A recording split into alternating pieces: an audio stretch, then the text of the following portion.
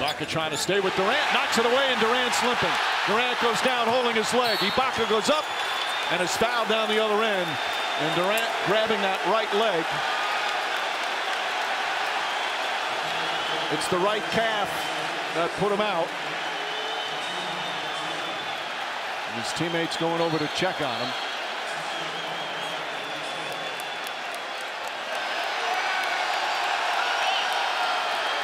They don't like to hear the fans cheering. I'm surprised by that, and the players are telling him not to be doing that. To cheer for a player who gets injured. And credit Serge Ibaka. And there's the play right away. He knew it.